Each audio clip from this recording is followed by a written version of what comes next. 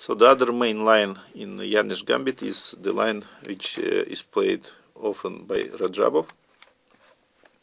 e4, e5, knight f3, knight c6, bishop b5, f5, knight c3, f e4, knight e4, d5, knight e5, d e4. This is old good theory, and nothing dramatically changed for many years here. So this is the main line. After knight c6, here black has two moves. The main move is queen g5, and the other possibility for black is to play queen d5. Nowadays it's considered not so good anymore. Queen d5 because of the move c4, and after queen d6, knight a7, bishop d7, queen h5, g6, bishop d7, queen d7, queen e5, king f7, knight b5.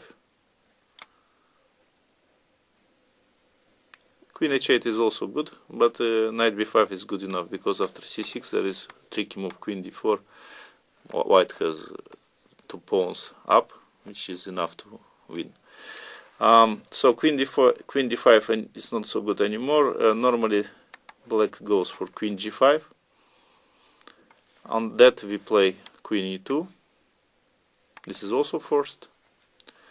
Knight f6. And now the main lines are with f4 and d4 and so on. Actually here I wouldn't bother you with all this theory. You can find it yourself on official sources, but I like what Swidler played here, simply to take another pawn by playing knight a7, check, open check.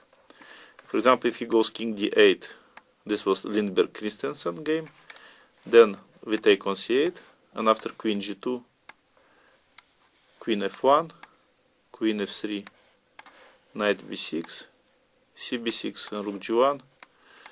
White has two bishops, has extra material, one pawn up, and also the king on d8 is completely open. White is better. Instead, that's the only alternative for him to avoid the endgame.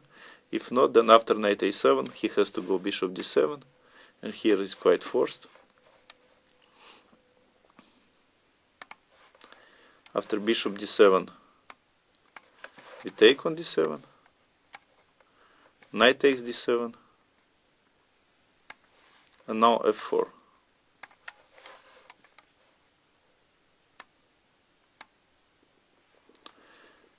After f4, if he goes queen a5, then knight b5, and I don't think there is enough compensation for black. For example, after bishop c5, queen c4, it's directed against short castle, forcing him to play long castle. Then rook b1, c6, and b4. This is pretty nice move. Otherwise, what else can be here? On 11 f4 he can.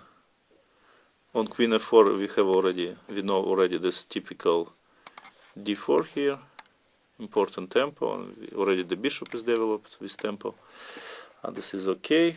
On f4, if he goes queen f5, then knight b5, long castle, short castle. It's okay still. I mean, he has some checks, but not enough. For example, queen c5, king h1, queen c2. He's taking back one of the two pawns sacrificed, but knight d4 is forcing him to go to the endgame, which is pawn up endgame for white after b3. Small compensation, but not enough for black. So on f4 the main line is queen c5, and here we get to the point of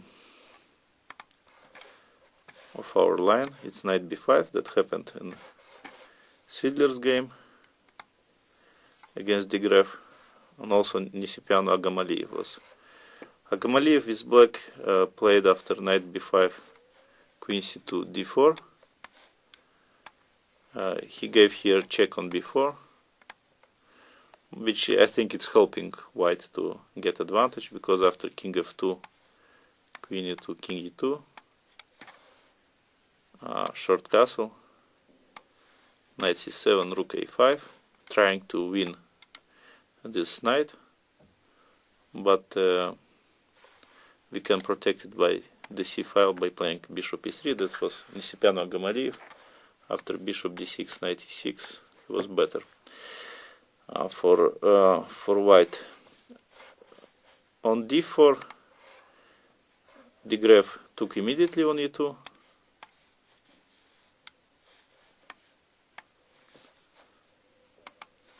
King e2 and bishop d6. I don't know actually why white doesn't go for this line, because it's, first of all, it's endgame, it's pawn up, and the only threat, only idea for black to play in this position is to change the bishop for the knight and to have some knight strong on d5 against the bad bishop on black square bishop, white black square bishop. But this we can easily this avoid, and then we are simply with pawn up with clear advantage for white. Let's see, for example, bishop d6. The key moment is to not to allow him to set this knight to d5 to take control over this very important square. So the move is d5. For example, if he puts the knight on c5, then bishop e3. Of course, we would be very happy to give our bishop for this knight, or even to exchange these bishops. Then only thing we should be afraid of exchanging the knight for the bishop. Okay, with the pawn on d5, even that already is possible. After bishop e3, knight d3, g3, short castle, knight c3. Now this pawn on e4 is under attack.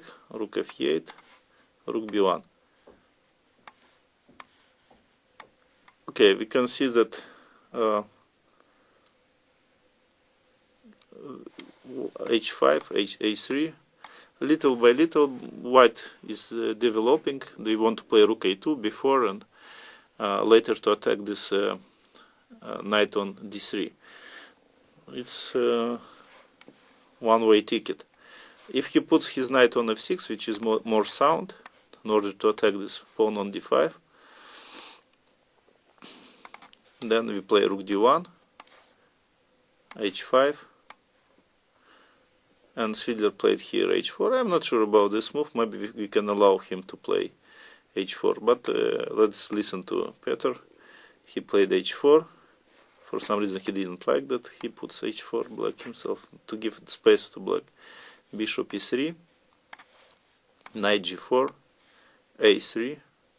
You see there is kind of prophylactics that after knight c3, black will not have the possibility to play bishop b4. Another idea is to free the rook from defending the pawn on a2 and to play rook c1. Knight h6, knight takes d6, in this case cd6, and now rook d4. Now black has this weaknesses: pawn on e4, pawn on b7. Okay, he has some squares on f5 and g4, but this is not enough to compensate these weaknesses, and also that white has a pawn up. Advantage for white, Fiedler de Gref 2009. So there was it looked like very difficult task to find advantage against the main line in the Yanish Gambit, but for the moment, after these few games which white played with knight takes a7 check, I would say that it's up to black now to prove that they have enough compensation. I don't see myself, because with some precise moves which we have to remember, because there is still some important after knight a7 that we play f4 first, and on queen c5 we play knight b5 back, and when he takes on c2 we play d4 and exchange the queens, and so then we get what we want. So this is with some efforts it's possible to remember, and if you remember, then you have a pawn up and better endgame.